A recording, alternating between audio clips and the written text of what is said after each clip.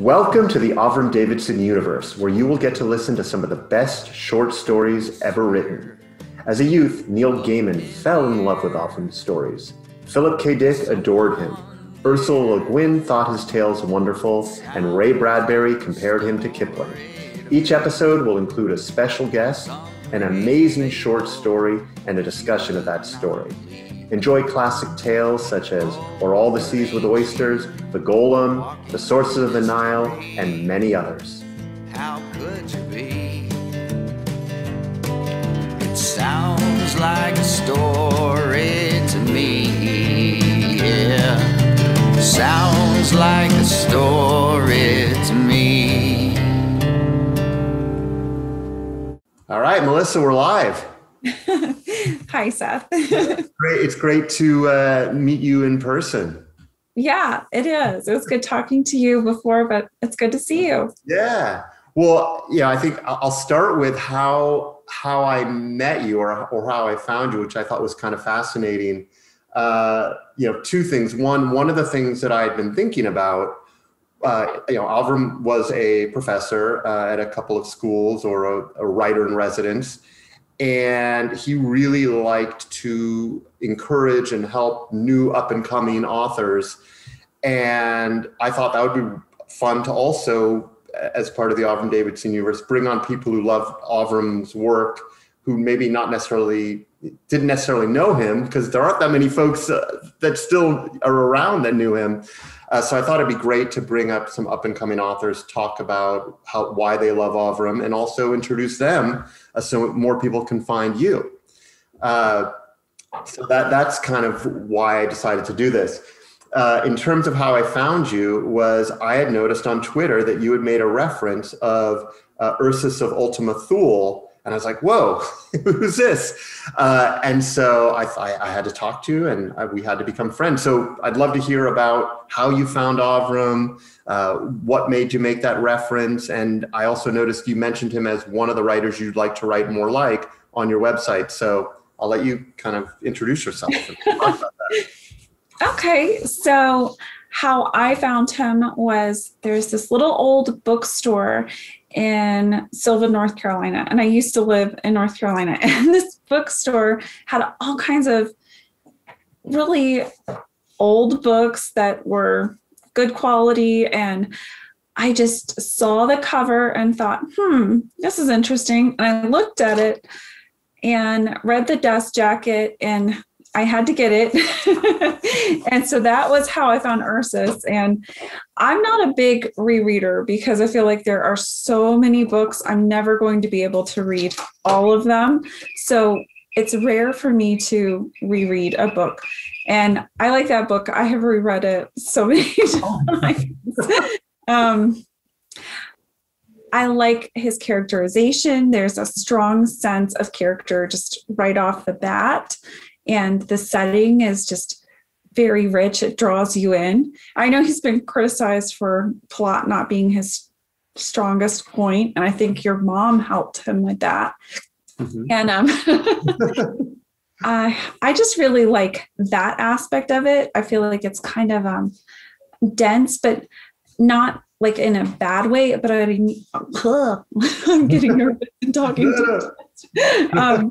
What I mean by dense is that it's concise and there's just a really deep sense of what he's saying. It's not using a lot of words to say what he's trying to get across. I'm trying to slow down talking now.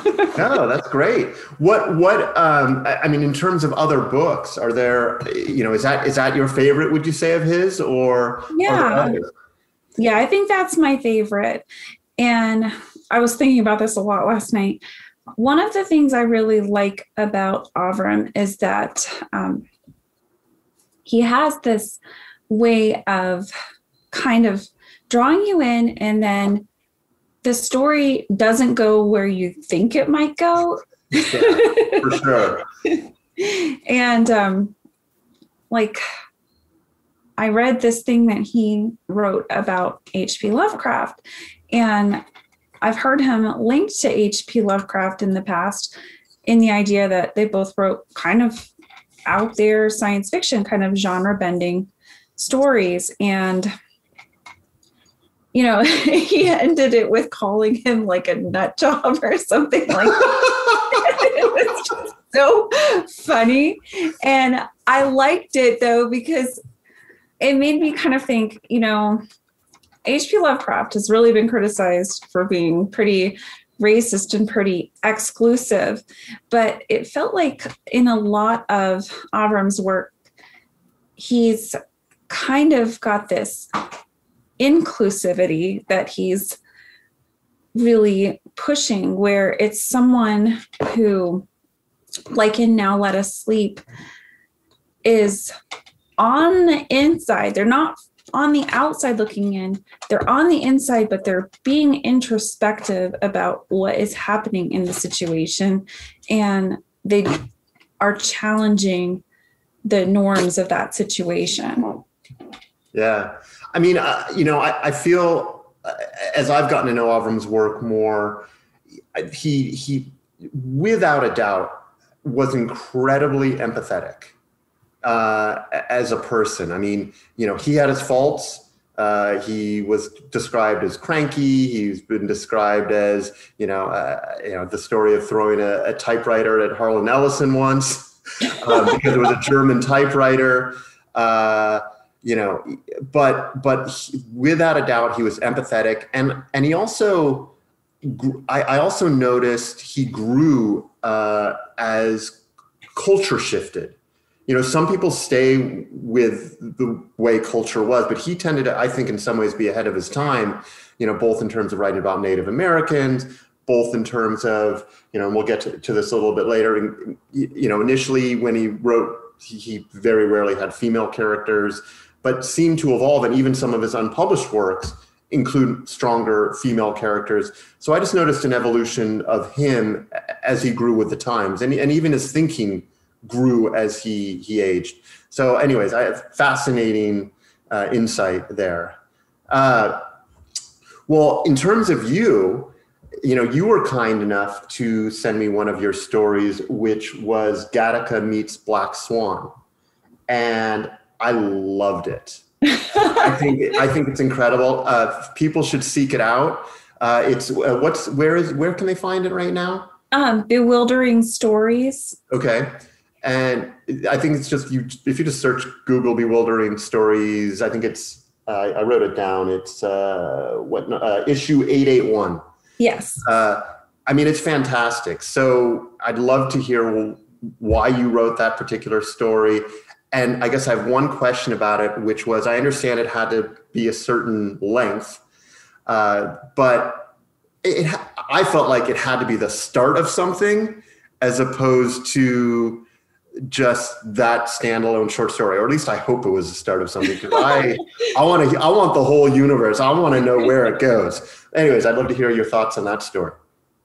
That story kind of just came to me because I love ballet, and I took ballet for years. I was never professional, but I love ballet, and my husband loves football. And football definitely has, a performance enhancing drug problem. So I thought one day, what if ballet was treated that same way?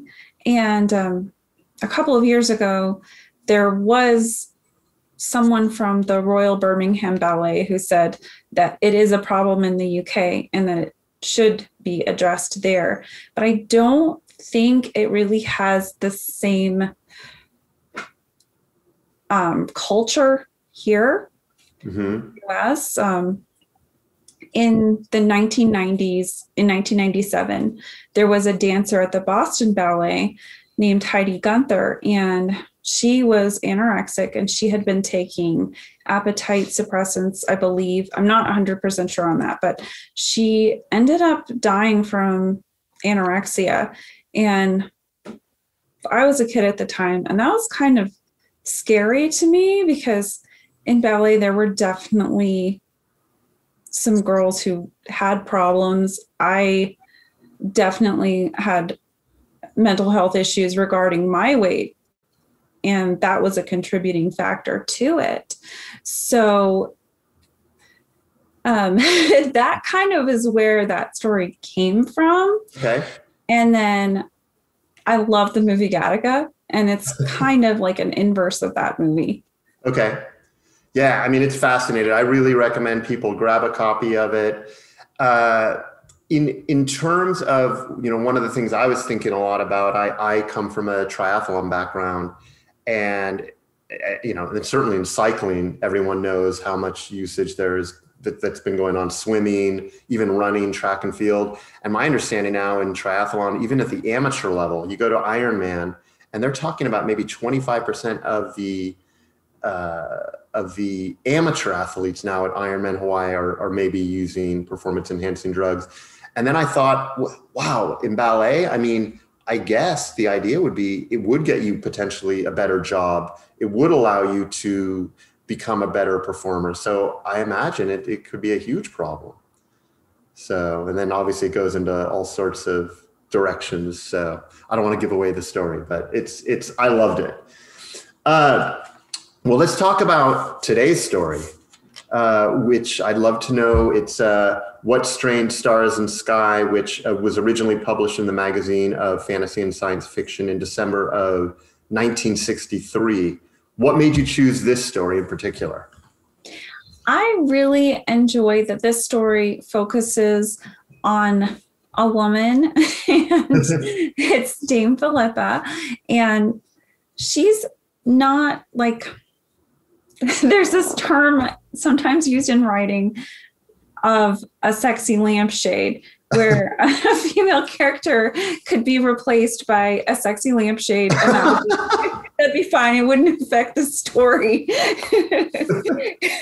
And like Harlan Ellison has some sexy lampshade stories. Yeah. So I like that. I like that it's a period piece and that it has this kind of eldritch sense to the sci-fi. I just really love the setting in the UK, and it's true to that setting as far as I know. I mean, I've not been to the UK and I certainly didn't live in that time period, but it just feels accurate. Yeah. I mean, there's no question. I agree that she is a strong female character. And I was thinking back to Avram's stories, and there's a mix. I mean, without a doubt, there's some where he has some strong female characters. And then I was thinking of, I love this story actually, is Rourke. Did you ever read Rourke? I haven't read that one. Okay. So, I mean, totally, like, obviously he wrote this as he needed to pay the bills. That's the way I saw it. But it's also a really fun story. It'd be a great movie, that type of story. But the female character in it would need to be developed, especially nowadays. So there's no doubt about it. Well, I say let's go ahead and take a listen. Okay. All right. What Strange Stars and Skies. The terrible affair of Dame Philippa Garrick, which struck horror in all who knew of her noble life and mysterious disappearance, arose in large measure from inordinate confidence in her fellow creatures, particularly such of them as she might, from time to time, in those nocturnal wanderings which so alarmed her family and friends, encounter in circumstances more than commonly distressed. This great-hearted and misfortunate woman would be, we may be sure, the first to deplore any lessening of philanthropy, any diminution of charity, or even of charitable feeling, resultant from her own dreadfully sudden and all but inexplicable fate. Yet one feels such a result is inevitable. I am not aware that Dame Philippa ever made use of any heraldic devices or mottos, but had she done so, "Do what is right, come what may," would have been eminently appropriate. It is not any especial sense of competency on my part which has caused me to resolve that a record of the matter should and must be made. Miss Mothermer, Dame Philippa's faithful secretary companion, to say nothing of her cousin, Lord Fitzmaurice Banstock, would each, under ordinary circumstances, be far more capable than I of delineating the events in question. But the circumstances, of course, are as far from being ordinary as they can possibly be. Miss Mothermer has for the past 6 months, next Monday fortnight, been in seclusion at Dr. Hardisty's establishment near Sutton Hoo. And whilst I can state quite certainly the falsehood of the rumour that her affairs have been placed in charge of the master in lunacy, nevertheless Dr. Hardisty is adamant that the few visitors she is permitted to receive must make no reference whatsoever to the affair of last Guy Fawkes Day, the man with the false nose, or the unspeakably evil Eurasian Mortilal Smith. As for Lord Fitzmaurice Banstock, though I am aware that he has the heart of a lion and nerves of steel, his extreme shyness, in no small measure the result of his unfortunate physical condition, must advertise to all who know him the unlikelihood of his undertaking the task. It falls to me, therefore, and no one else, to proceed forthwith in setting down the chronicle of those untoward and unhappy events. Visitors to Argyle Court, which abuts onto Primrose Alley, one of that maze of noisome passages off the commercial road which the zeal and conscience of the London County Council cannot much longer suffer to remain untouched, visitors to Argyle Court will have noticed the large signboard affixed to the left-hand door as one enters, reading, "If the Lord will, his word shall be preached here each Lord's Day at 7 o'clock in the evening, all welcome."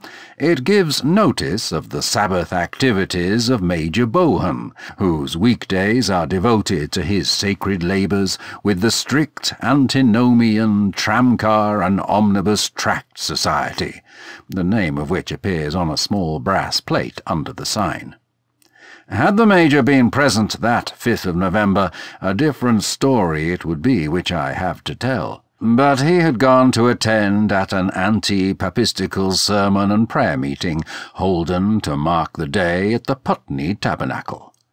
The fetid reek of the court, which has overwhelmed more than one less delicately bred than Dame Philippa, bears, besides the effluvia of unwashed beds and bodies emanating from the so-called seaman's lodging-house of Evan-Bach Llewellyn, the rotting refuse of the back part of a cook-shop of the lowest sort, bad drains, and the putrid odours of Samson Stone's wool pullery, the tainted breath of the filthy Thames itself, whose clotted waters ebb and flow not far off.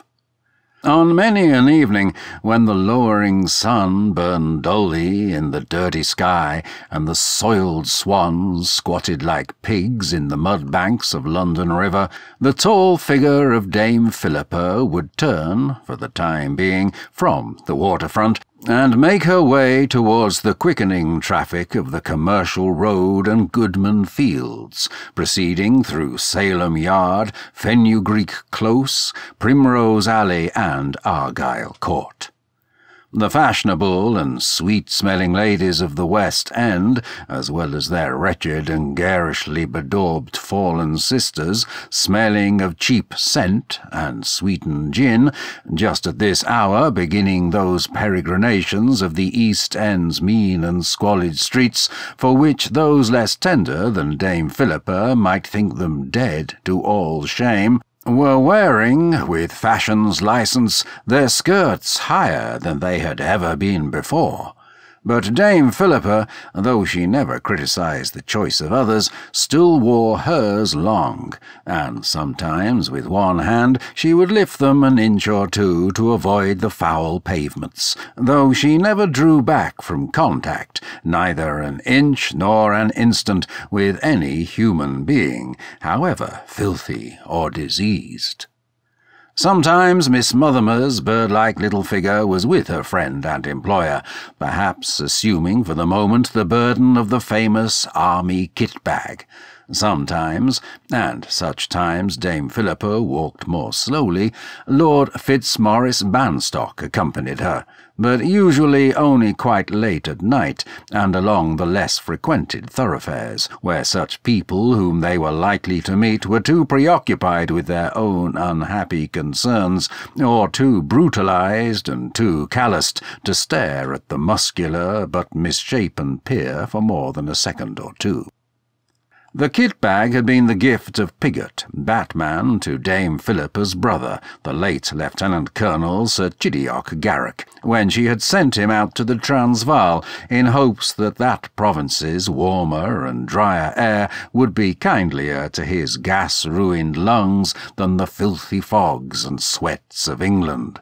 The kit-bag usually contained, to my own knowledge, on an average evening, the following: 5 to 10 pounds in coins, as well as several 10-shilling notes folded quite small, 2 sets of singlets and drawers, 2 shirts, and 2 pairs of stockings, none of them new, but all clean and mended, a dozen slices of bread and butter wrapped in packets of 3, 10 or 20 copies of a pamphlet-sized edition of the Gospel of St. John in various languages, a Britannia metal pint flask of a good French brandy, a quantity of hard-cooked eggs, and an equal supply of salt and pepper in small screws of paper, 4 handkerchiefs, first-aid equipment, 2 reels of cotton with needles, a packet of mixed toffees, the Book of Common Prayer,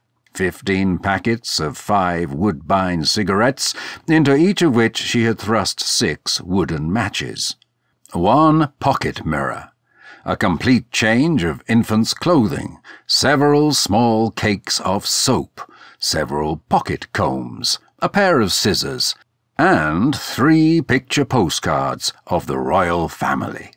All this arranged with maximum efficiency in minimum space, but not packed so tightly that Dame Philippa's fingers could not instantly produce the requisite article.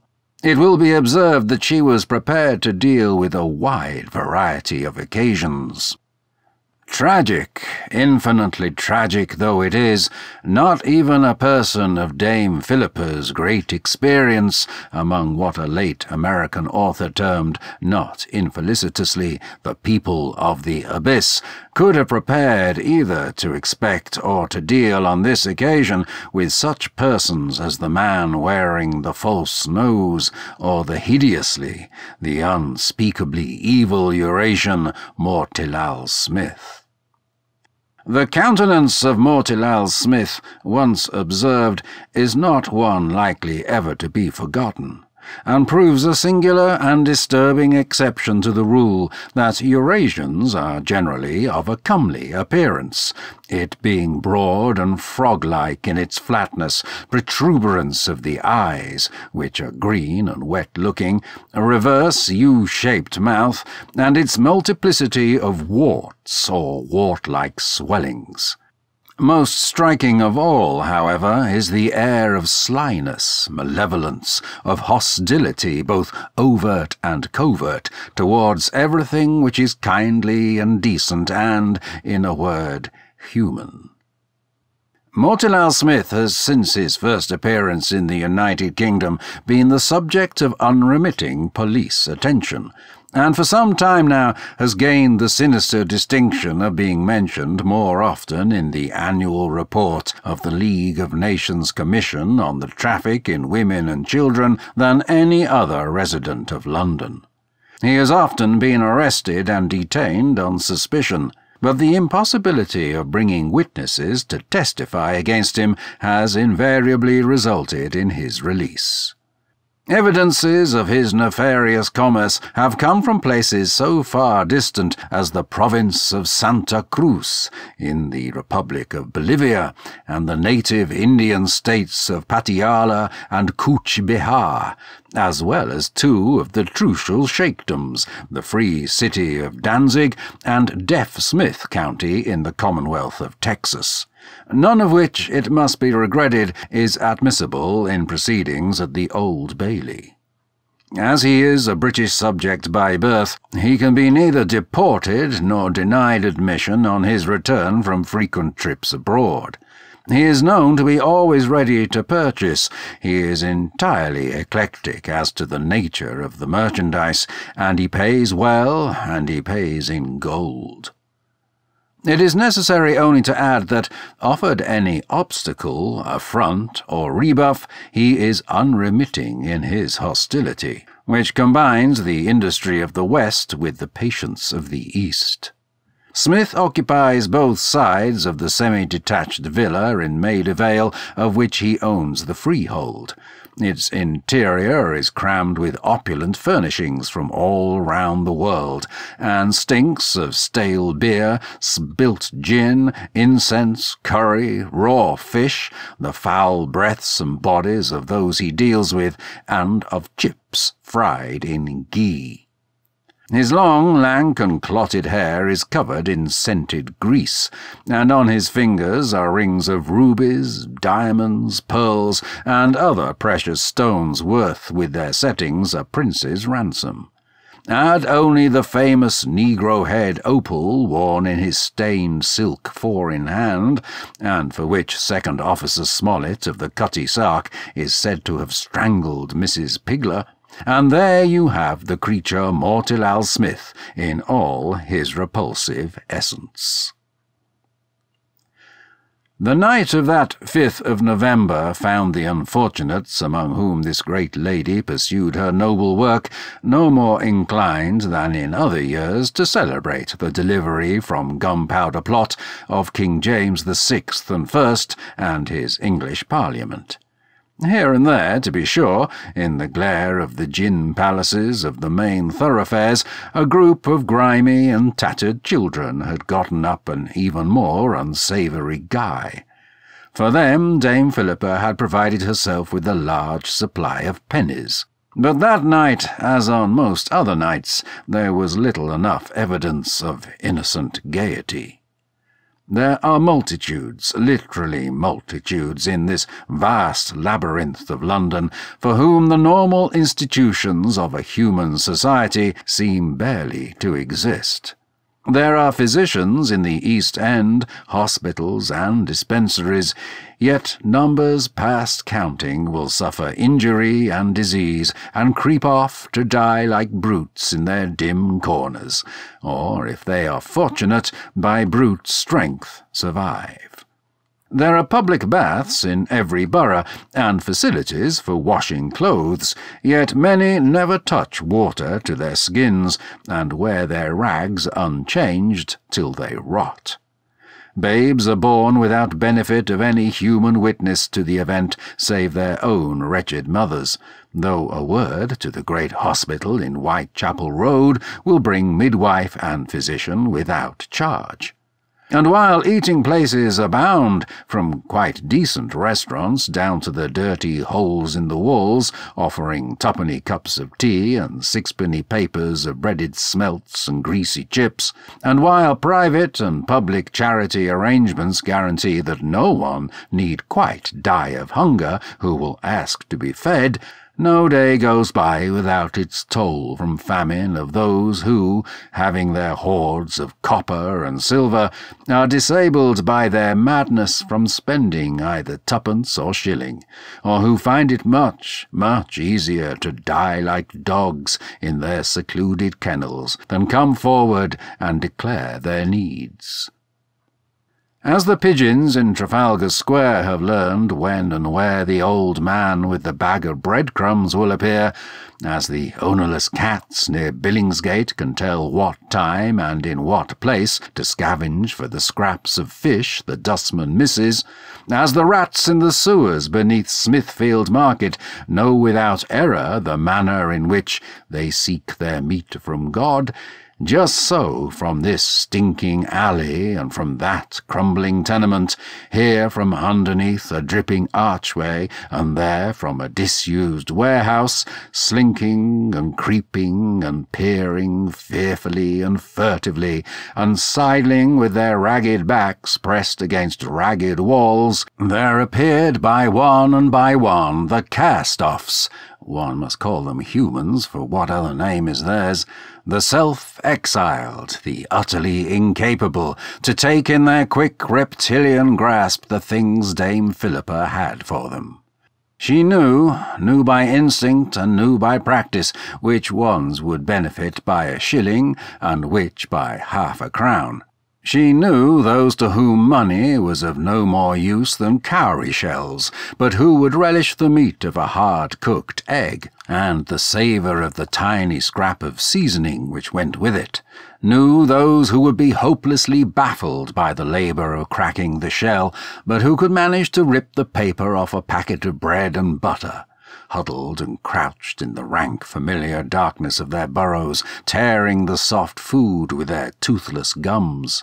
Knew those who would fight, squealing or wordlessly, fight like cornered stoats rather than surrender a single one of the unspeakably filthy rags into which their unspeakably filthy bodies were sewn, and those who would strip by some forgotten water-tap and wash themselves and put on clean things, but only if provided them, having no longer in many cases the ability to procure either soap or singlets for themselves.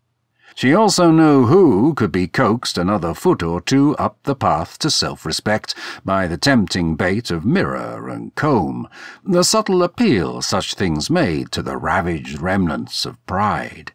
And she knew when even a handful of toffee or a small picture of the charismatic king and queen could brighten a dim corner or an eroded mind.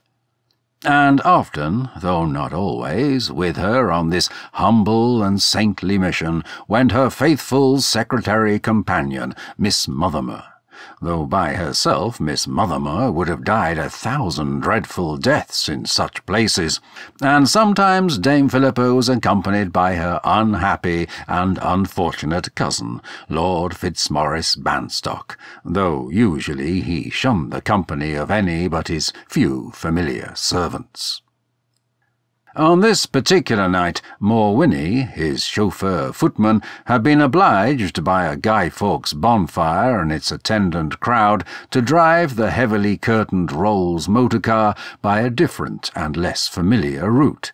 Hence he arrived later at the usual place of rendezvous. Miss Mothermer and Dame Philippa, tall figure and tiny one, picture hat and toque, had come by and, as was the unspoken understanding, had not tarried. So many considerations affected the presence or absence of Lord Fitzmaurice Banstock. Was he engaged in a conversation particularly interesting by means of his amateur wireless radio equipment? Was he in more pain than a certain degree? Was he in less pain than a certain degree? Was the moon too bright? For one or more of these reasons, the star-cursed noble lord might not come, despite his having said he might. The obedient Morwinnie did not turn his head as his master slowly and awkwardly crept from the vehicle, inch by inch over the black silk upholstery. Nor, well trained, did he suggest leaving the car in a garage and coming with his master. He waited a few moments after the door closed, then he drove straight away back to Banstock House, where he stayed for precisely 3 hours, turning the tarot cards over and over again with old Ghouls, the butler, and Mrs. Ox, the cook. On this 5th of November night, they observed that the priestess, the fool, and the hanged man turned up with more than their common frequency, and were much exercised to conjecture what, if anything, this might portend, and for whom. And at the conclusion of 3 hours he put on his cap and coat and drove back to the place set. Besides those nameless and all but formless figures from the silent world of whom I had spoken above, there were others who awaited and welcomed Dame Philippa's presence, and among them were women with names like Flossie and Jewel and Our Rose, Clarabelle and Princess Mick and Jenny the Hen, Two Bob Betty and Opaline and Queenie Kate. She spoke to every one of them, gave them, if they required it or thought they might, or if Dame Philippa thought they might, the money needed to make up the sum demanded by their friends or protectors, money for rent or food or what it might be, if they had passed the stage where their earnings could possibly be enough to concern the swine who had earlier lived on them. She tended to their cuts and bruises the poor wretches received in the way of business, and which they were too ashamed to bring before the very proper nurses and the young, light-heartedly cruel interns. Sometimes she interceded for them with the police, and sometimes she summoned the police to their assistance. Her manner of doing this was to direct Miss Mothermer to blow upon the police whistle she wore upon a lanyard, Dame Philippa not liking the vibration this made upon her own lips. Those to whom Dame Philippa may have seemed but a tall, gaunt, eccentric woman given to wearing old-fashioned dresses and hats which ill became her, would do well to recollect that she was among the very first to be honoured with the title of Dame, and that His Majesty's Government did not take this step exclusively in recognition of her career prior to her retirement as an educationist, or of her work, through entirely legal methods, on behalf of the women's suffrage movement. It was close to midnight when the two ladies arrived in Primrose Alley, and Dame Philippa rapped lightly with her walking-stick upon the window of a woman in whose maternity she had interested herself, actually persuading the young woman, who was not over-bright, to accept medical attention, eat something resembling proper food, and have the child christened in the nearby, and unfortunately ill-attended, Church of St. Gustav Widdershins. She rapped a second time, loud enough, she hoped, to wake the mother, but not loud enough to wake the child. As it happened, it was the father she woke, a young man who circulated among 3 or 4 women in a sort of tandem polygamy, and who informed the lady that the baby had been sent to its mother's people in Westham, and who begged her, not altogether disdainfully, for sweet Christ's sake to bugger off and let him get back to sleep again. Dame Philippa left him to his feculent slumbers in absolute but resigned certainty that this time next year she would again be called upon to swaddle, victual, and renounce by proxy the world, the flesh, and the devil on behalf of another squalling token of his vigour, unless the young woman should perhaps miscarry, as she had done twice before, or carry out her own suggestion of dropping the child in the river, by accident-like.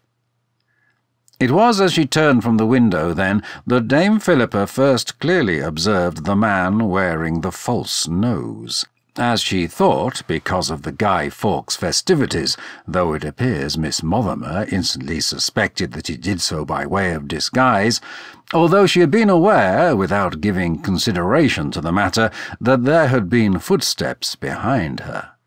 All inquiries as to this man's identity or motive have failed, but the singularity of his appearance is such that, unless he has been secretly conveyed out of the kingdom, he cannot long continue to evade the vigilance of the police.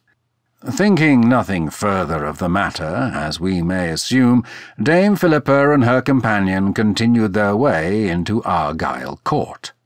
The sound of voices and the odour of hot gin and lemon, both proceeding from a bow window greatly resembling in carving and overhang the forecastle of an ancient sailing ship, directed her attention to the gas jet, which burned redly in the close air, illuminating the sign of the seaman's lodging-house. In times gone by, even Bach Llewellyn had been a notorious crimp. Board regulations, closely attended to, had almost put a stop to this, as far as vessels of British register were concerned. It was widely said, however, and widely believed, that the masters of foreign vessels putting into London with cargoes of coffee, copra, palm oil, fuel oil, hardwood, and pulpwood, and finding members of their crew swallowed up by the smoke, often appealed to the giant Silurian — he sang bass in the choir of Capel Cymrig — for replacements, and did not appeal in vain. Protests entered by surprise seamen whose heads cleared of chloral in the Bay of Biscay when they found themselves on board of strange vessels whose language they often did not recognize, let alone speak, would, in the general course of things, prove quite bootless. As Dame Philippa's attention was distracted to the window, two men, who must have been huddled silently at the other side of the court, came suddenly towards the two ladies, reeling and cursing, striking fiercely at one another, and giving off the fumes of that poisonous mixture of methylated spirits and cheap port wine commonly called red biddy. The ladies took a few steps in confusion, not knowing precisely what course to take, nor having much time to consider it. They could not go forward because of the two men fighting, and it seemed that when they attempted to walk to the side, the bruisers were there, cutting off their way too. Dame Philippa therefore turned quickly, leading Miss Mortimer in the same direction, but stopped short as, out of Primrose Alley, whence they had just issued, darted the man who had been wearing the false nose. He made a curious sound as he did so. If he spoke words is not certain. What is certain is that he had plucked the false pasteboard from his face — it was hideously pockmarked — and that the flesh underneath was a mere convoluted hollow, like some gross navel, but nothing like a human nose.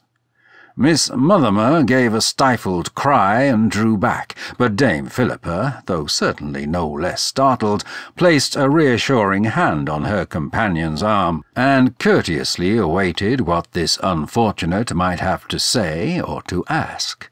He beckoned, he gestured, he mewled and gibbered. Murmuring to Miss Mortimer that he evidently stood in need of some assistance, and that they were bound to endeavour to find what it was, Dame Philippa stepped forward to follow him. For an instant only Miss Mortimer hesitated, but the two larrikins menaced from behind, and she was too fearful for herself and for Dame Philippa to allow her to go on alone. Perforce she followed. She followed into a door which stood open, as if waiting. If her testimony, and if one may give so succinct a name to confused and diffused ramblings noted down by Dr. Hardesty over a period of several months, may be relied on, the door lay but a few paces into Primrose Alley. The facts, however, are that no such door exists. The upper part of the alley contains the tenements officially designated as Gubbins's buildings and called commonly the Jakes. Entrance is through a covered archway 20 feet long, which divides into two shallow flights of steps, from each of which a hallway leads to the individual apartments. It was in one of these, the window and not the door of which faced the alley, that the young parents of Dame Philippa Garrick's godchild were lodging. The lower part of the alley on the same side is occupied by the blind bulk of the back of the old flour warehouse. The opposite side is lined with the infamous archways, wherein there are no doors at all. There are, it is true, 2 doors of sorts in the warehouse itself, but one is bricked up, and the other is both rusted shut and locked from the inside. A search of the premises via the main gate failed to show any signs that it had been opened in recent years, or indeed that it could have been. It was at shortly after 1 o'clock on the morning of the 6th of November that Lord Fitzmaurice Banstock, toiling painfully through Thurza Street in the direction of Devonport Passage, received, or perhaps I should say became aware of, an impression that he should retrace his steps and then head north. There is no need to suggest telepathy, and certainly none to mention the supranormal in conjunction with this impression. Miss Mothermer was most probably blowing the police whistle, blowing it with lips which trembled in terror, and so weak and feeble was the sound produced that no police constable had heard it. On the conscious level of his mind, Lord Fitzmaurice did not hear it either. But there are sensual perceptions of which the normal senses are not aware, and it was these, which there can be no doubt that he, perhaps in compensation, perhaps sharpened by suffering, perhaps both, possesses to an unusual degree, which heard the sound and translated it. He obeyed the impulse, walking as fast as he could, and as he walked he was aware of the usual noises and movements in the darkness, rustlings and shufflings and whispers, breathings and mutterings, which betokened the presence of various of Dame Philippa Garrick's charges.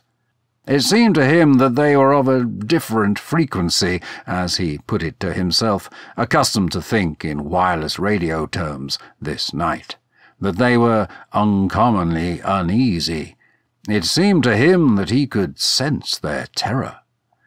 And as he turned the corner into Salem Yard, he saw something glitter, he saw something flash, and he knew in that instant that it was the famous Negro-head opal, which he had seen that one time before when his lady cousin occasioned the assistance of the Metropolitan Police to rescue the girl Bessie Lovejoy, then in process of being purchased for the ill-famed Khawaja of Al-Kabur by the ineffably evil Mortilal Smith.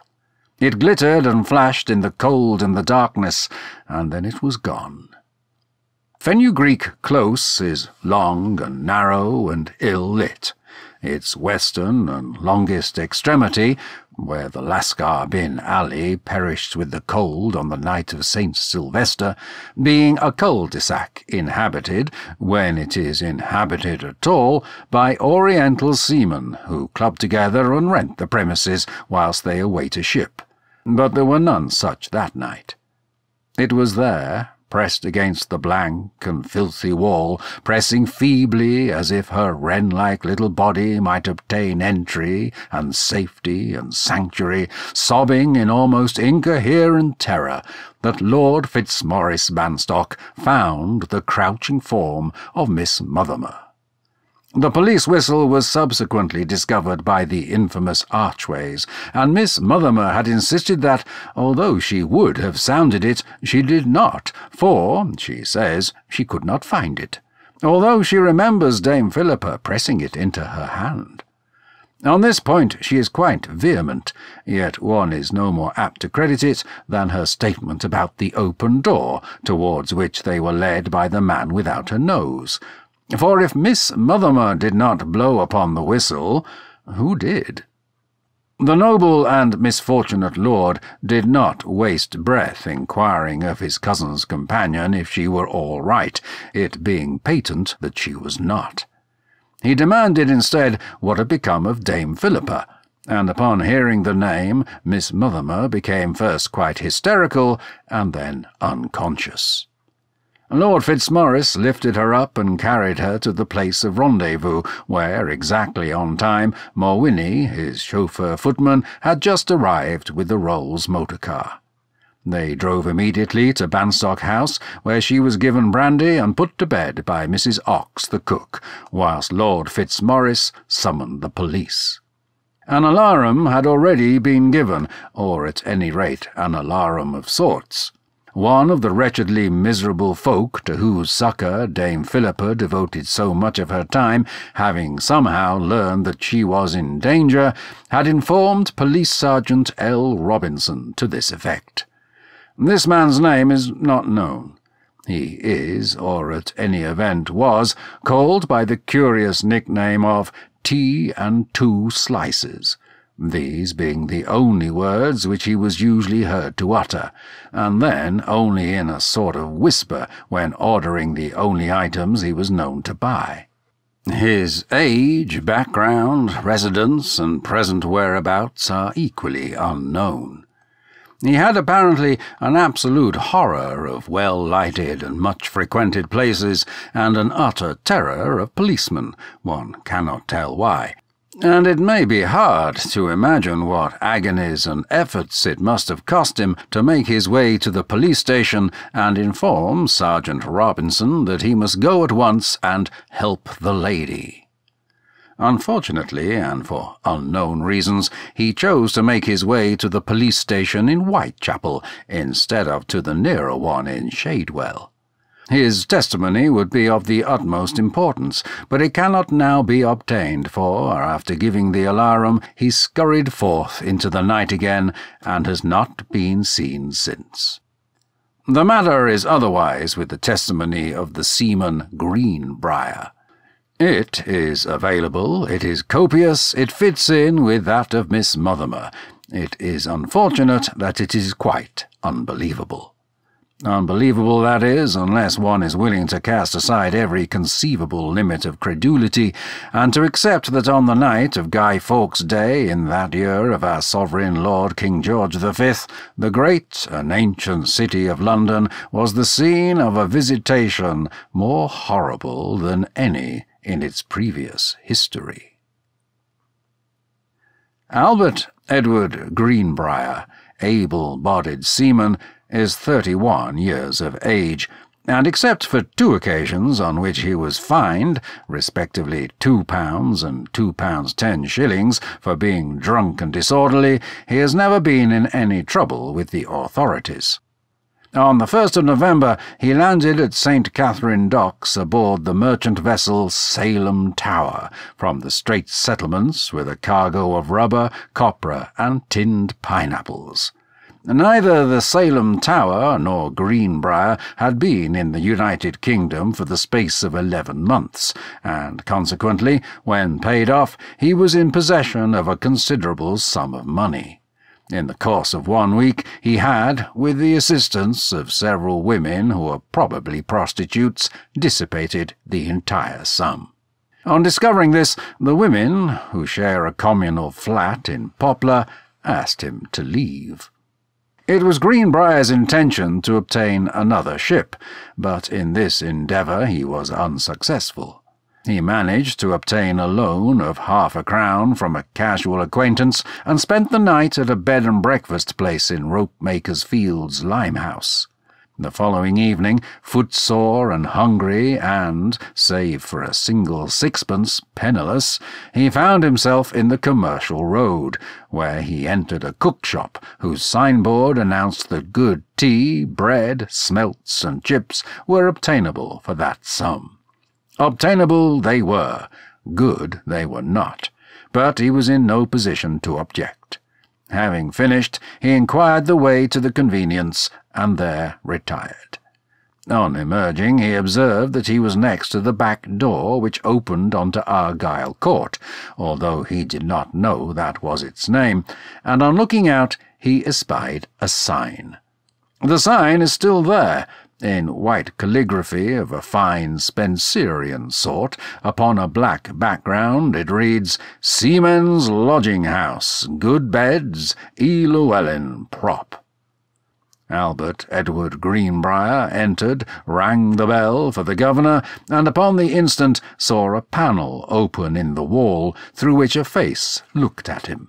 It was the face of a gigantic cherub, white and dimpled and bland, surmounted by a pall of curly hair.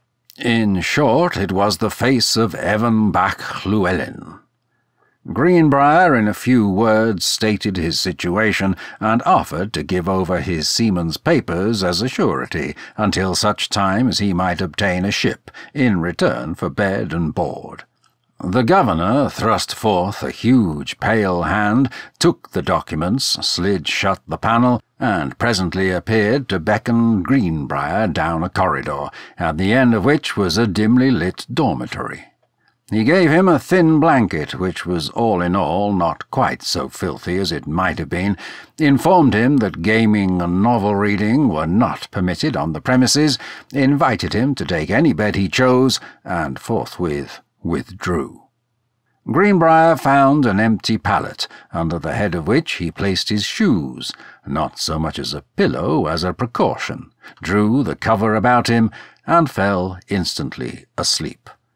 He was awakened several times by the entry of other men, some of whom appeared to have been flung rather than escorted into the room, and once he was awakened by the sound of the proprietor playing upon a small patent organ a hymn of his own composition on the subject of the priesthood of Melchizedek. Greenbrier gazed at the tiny blue tip of the nightlight as it burned tremulously in the twisted jet, and on the odd and grotesque shadows cast upon the stained and damp-streaked walls by the tossings and turnings of the lodgers, and listened to the no less odd nor grotesque noises made by them. It was only by the start he gave upon being awakened that he realized that he had gone to sleep again. Who awakened him he did not know, but although the light was no brighter, there was a stir in the dormitory, and men were getting to their feet, and he heard the word "scoff" repeated several times. He dashed water on his face and moved with the others into what was evidently the main kitchen of the establishment. To his surprise, he observed that the clock there read 11 o'clock. It was too dark to be morning. Evidently he had slept only a few hours, or he had slept round the clock and a bit more. It seemed an odd hour for victuals, but he was beginning to conceive the idea that this was an odd place. Broiled bloaters, fried sausage, potatoes, cabbage, and sprouts were being turned out of pots and pans and dumped higgledy-piggledy onto cracked and not over-clean plates, and tea was steaming in coarse crockery cups. No one ventured to eat or drink, however, until Evan Bach Llewellyn had pronounced a grace in the Cymric tongue, and immediately after the Amen imparted a piece of information, videlicet, that he had a ship for them. It was a good ship, too, he said. They would all be very pleased with it. It was not one of their dirty old English tubs, but a fine, modern vessel. He urged them all to eat hearty of the scoff, or victuals, so that no time need be lost in getting aboard, and he then produced a large bottle of gin, and proceeded to pour a generous portion into each cup, with many assurances that it was free and would come out of his own commission. No sooner had he given the signal, with a wave of his pale and dimpled paw, than the men fell to like so many ravening wolves, cramming the hot food into their mouths, and gulping down the gin and lemon tea. Greenbrier concedes that the ailment was savoury, and, finding himself hungrier than he had thought, took but a hasty swallow of the drink before addressing himself at length to the solids. A furtive movement at his elbow caused him to cease abruptly. The man to his right, a hulking fellow with red hair and an exceedingly dirty face, was emptying a mug and looking at him out of the corner of his eye.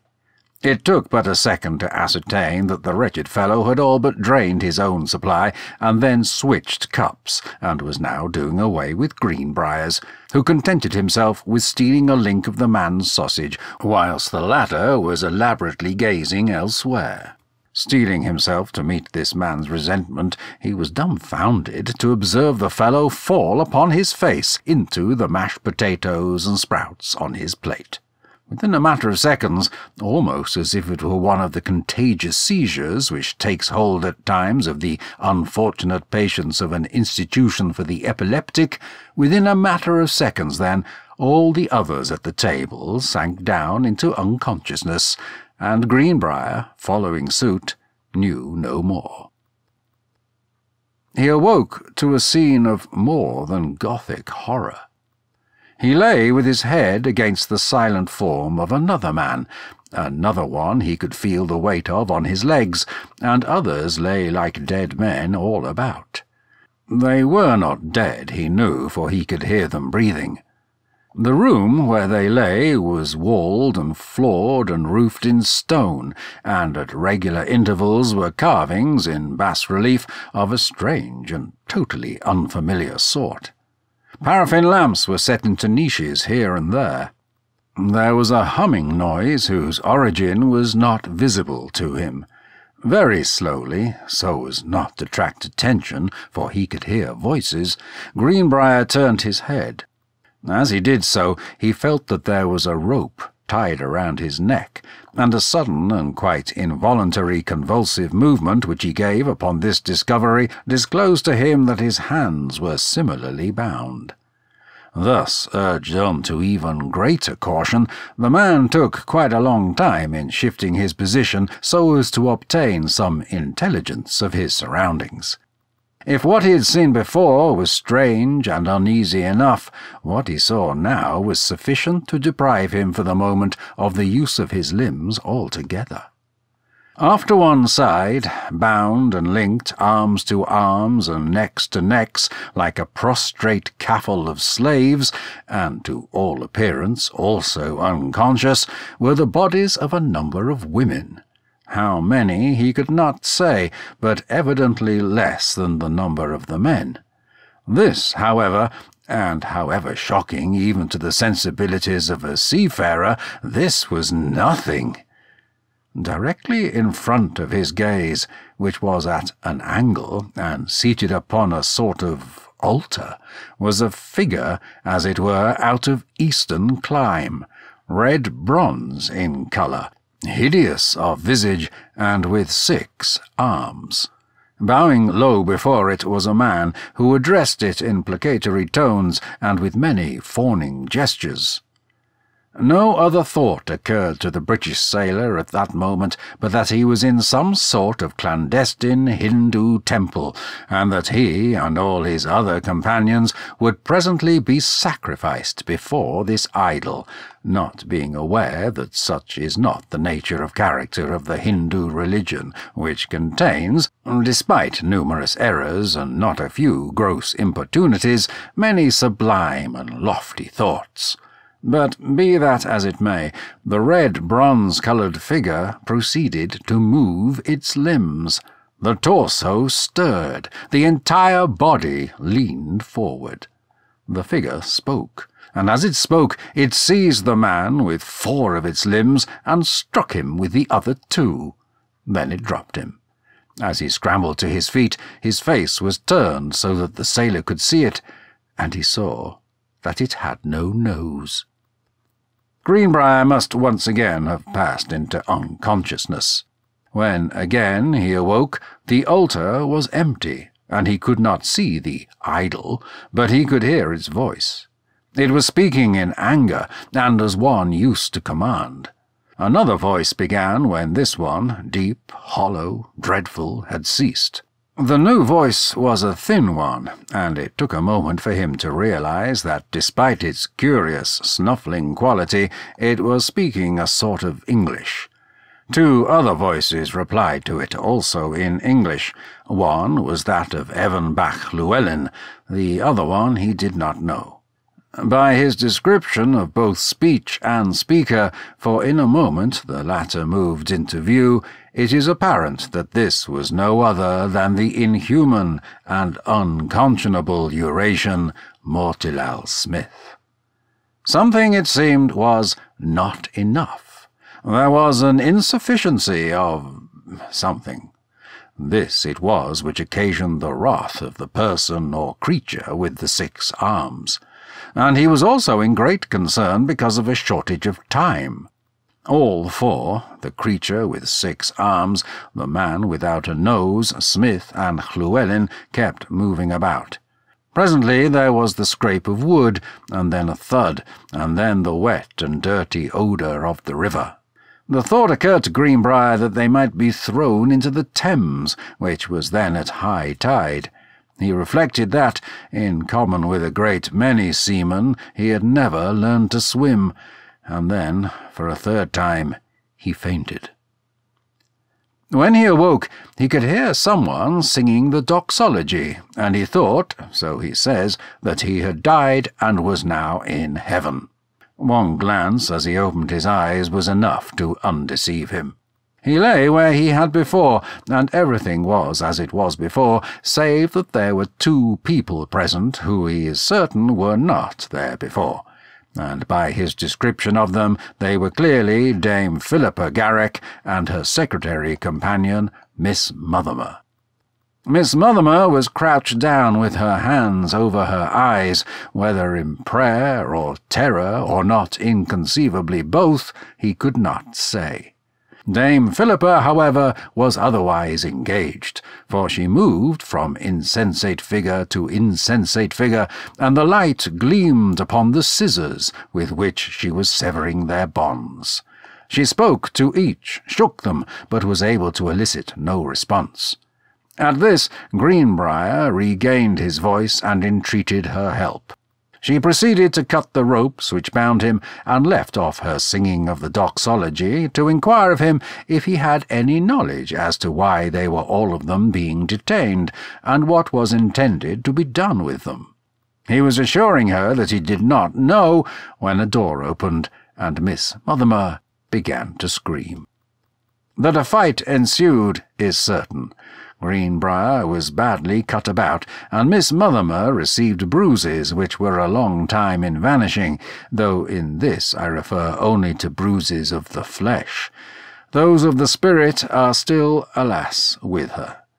But he can provide us with few details of the conflict. Certain it is that he escaped. Equally certain so did Miss Mothermer. Dame Philippa plainly did not.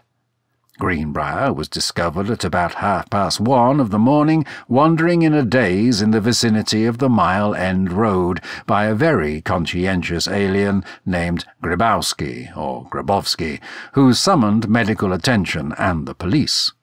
Little or no attention would or could have been paid to Greenbrier's account, had it not been for his description of the 2 ladies. His relation, dovetailing as it did with that of Miss Mothermer, left the police no choice but to cause a search to be made of the area of Argyle Court, in one corner of which a false nose was found. Acting on the information received and under authority of a warrant, Superintendent Sneath, together with a police sergeant and a number of constables, entered Llewellyn's premises, which they found completely deserted. Soundings of the walls and floors indicated the presence of passageways and rooms which could have had no place in a properly conducted establishment licensed under the Common Lodging Houses Act, and these were broken into. A cap belonging to Greenbrier was found in one of these corridors, as was part of the lanyard of Dame Philippa's police whistle. There was a perfect maze or rabbit warren of them, and on the lowest level there was discovered that chamber, the existence of which was previously publicly unknown, and which Professor Singleton of the University of London has pronounced to be a genuine Mithrarium of the reign of Marcus Aurelius, or perhaps Nerva, and which was used by the unscrupulous Llewellyn for the illicit portion of his professional activity. It would have been here that the captives were assembled, if Greenbrier's account is to be believed. What is, as a first premise, obvious, is that it cannot possibly be believed. That Lord Fitzmaurice Banstock has chosen to believe it is, I am constrained to say, a greater testimony to the powers of his imagination than to any inherently credible elements in the story. The man Greenbrier now forms part of the staff of Banstock House. This is entirely the affair of Lord Fitzmaurice himself, and requires no comment on my own part, nor shall it obtain any. It may, however, be just as well to include some opinions and observations which are the fruits of Lord Fitzmaurice's very understandingly deep concern in this tragic and intensely puzzling affair. He has collected a number of reports of some sort of aquatic disturbance moving downstream from London River early in the morning of the 6th November, just about the time of the turning of the tide. To this he compares a report of the Astronomer Royal's concerning an arc of light which appeared off the Nore immediately subsequent. These have led him to the opinion that a craft of unknown origin and nature moved under water from London to the sea, and then rose not only above the surface of the water, but into the air itself. This craft or vessel was captained by the creature with the 6 arms, and the man without a nose would have been an inferior officer aboard of her. Somehow this vessel became short of personnel and applied to Evenbach Llewellyn to make up the shortage by crimping or shanghaiing the requisite number. For reasons which cannot be known, and concerning which I, for one, would rather not speculate, several women were also required. Lord Fitzmaurice is of the opinion that they were required only for such duties as members of their sex commonly fulfil in the mercantile navies of various foreign nations, such as service in the steward's branch.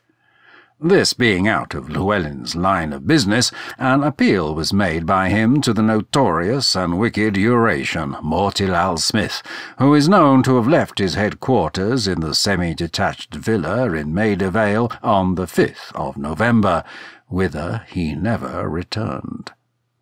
Lord Fitzmaurice suggests 2 possible provenances for this curious and hypothetical vessel. Suppose, he suggests, the being with the 6 arms to have been the original of the many East Indian and Buddhist myths depicting such creatures.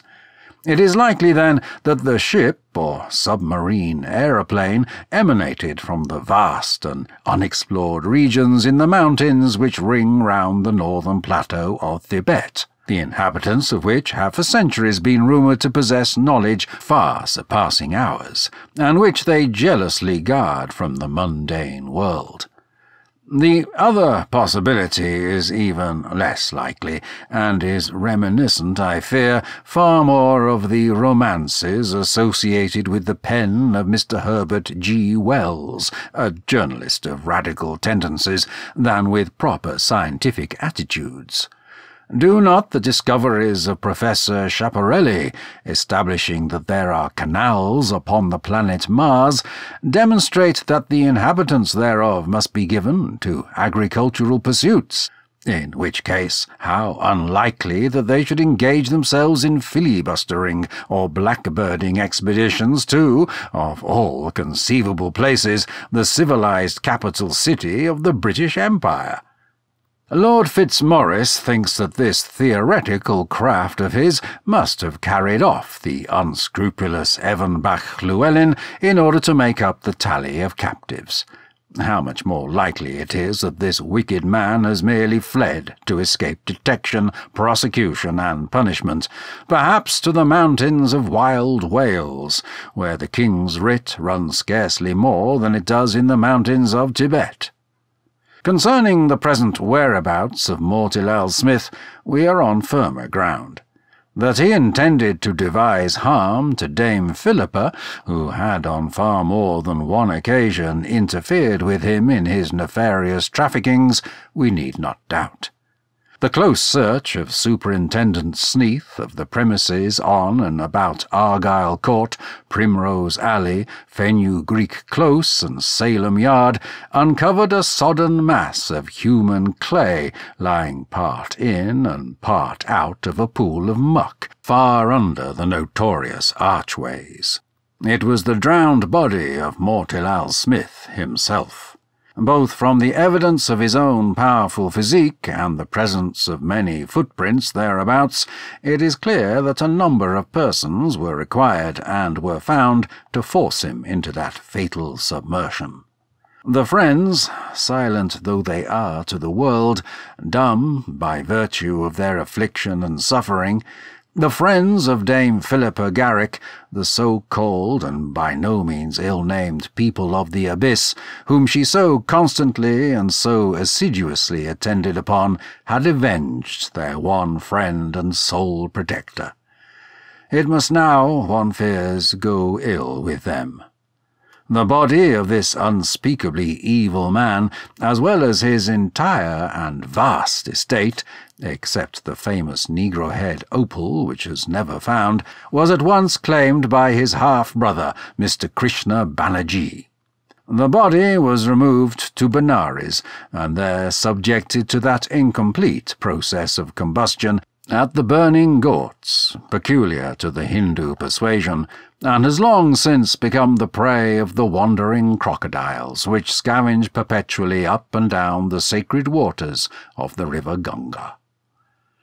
As I commence my last words for the present on the subject of this entire tragic affair, I must confess myself baffled. Inacceptable as Lord Fitzmaurice's theories are, there are really no others that I can offer in their place. All is uncertainty. All that is, save my conviction that Dame Philippa's noble and humanitarian labours still continue, no matter under what strange stars and skies. Afterward, to what strange stars and skies. The theme of Lady Bountiful appealed to Avram. Despite his own poverty, he was always sympathetic to the outstretched hand of a beggar on the street. Among his papers, after he passed on, we found a manuscript titled "Everybody Has Somebody in Heaven," which appears in the collection of Avram's Jewish fantasies by the same title. It's the tale of Tanta Sora Rivka, a saintly Jewish woman who distributes bagels to the poor. Clearly, Tanta Sora and Dame Philippa are related, gracious sisters of generosity, wherever they may appear. Grania Davis. We're back. What'd you think? I really enjoy the story. What jumped out at you? I mean, what? I like the setting and the character, Dame Philippa. She exemplifies something good about humanity. It's not just this bleak view, but it doesn't ignore that there's bad elements to people as well.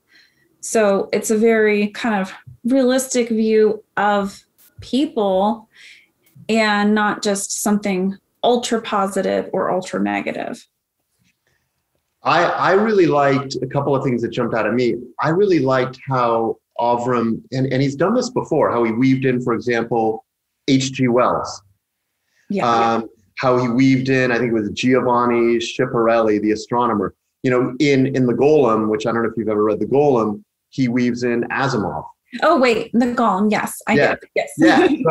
So it's fascinating how he just kind of weaves in these authors that he obviously really respects. And then I love some of the details, like Dame Philippa's kit pack that she brings around. And I remember I was of course had to look it up, where she talked about the 15 packets of 5 Woodbine cigarettes, into each which she had thrust 6 wooden matches. And then I went and looked, and they're these like old time cigarettes, and you could see how she'd be able to stick everything in there. So I mean, that was fascinating to me. And then yeah, I mean that was one thing. The obviously, and hopefully I say this right, Motilal Smith. I mean, so evil and hideous. And then I had some questions. Anything else jump out at you?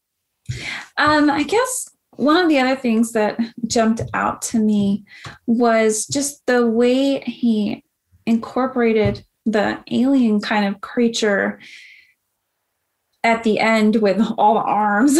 Right. And like the hieroglyphics that were obviously this creature's language. that was very interesting. And then it's on Guy Fawkes Day, and that's just like this perfect serendipity for this horrible thing to happen. One of the other aliens in this little evil ring there, having no nose and this twisted face, it kind of made me think of, even though it's supposed to be his mouth, the character Eugene that's in Preacher. He's got this really distorted face, and it's not because he's an alien, but that's what I imagined it as. So a couple questions that I had. One that just I wanted to know the answer is, who was telling the story? Yeah. Was it like a court case? Was it a detective? Like, you never know who's telling the story. And I have a feeling, Avram loved to do that to you, give you the sense of frustration. We won't know. We'll never know who told that story, but you don't know who told the story. And then Lord Fitzmaurice Banstock, what was his physical condition? Yeah. I don't think he ever said what it was, so that left you guessing. Yeah, but that character in particular, I really admired that he was included, because that was a man who had a disability, and yet he wasn't treated badly for it, even though he was very self-conscious of it. Interesting. He was included in the story, and especially in that time frame, to have any representation of someone that had a disability at all.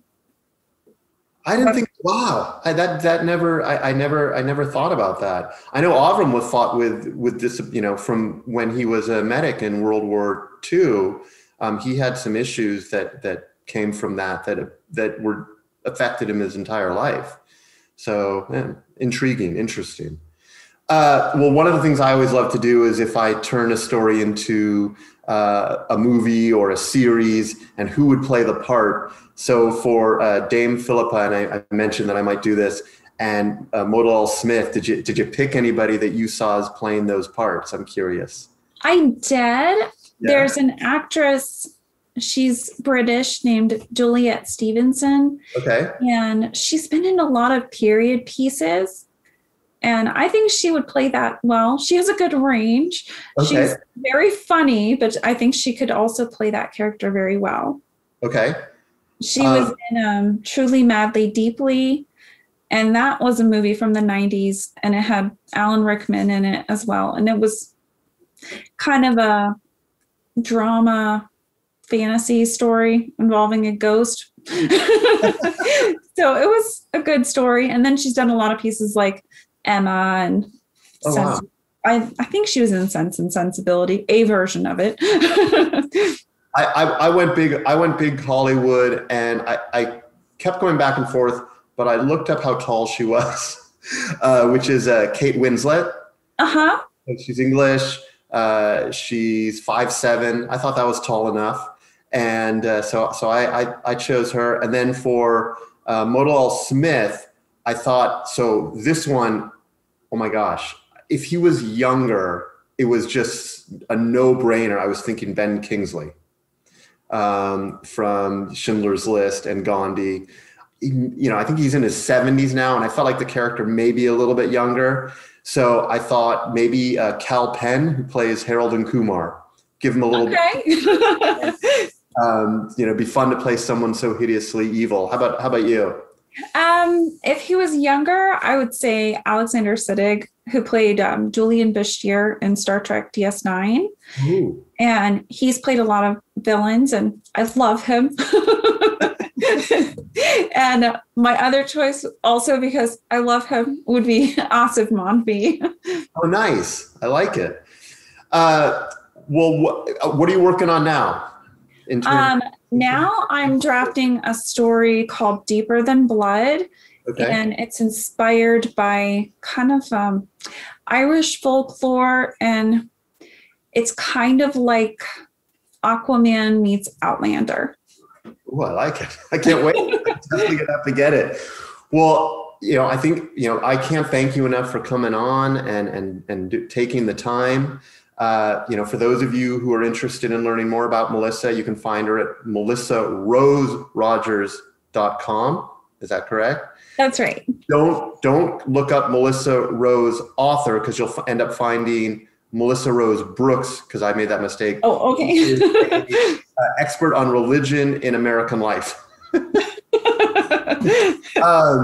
And then just some quick housekeeping. For those of you who are new, please check out avramdavidson.com, join the fan club so I can make sure to let you know what's going on. And for those of you listening, please write a nice review, spread the word. And, thank you again so much, Melissa, for joining me. Thank you, Seth. It was good to see you. You too.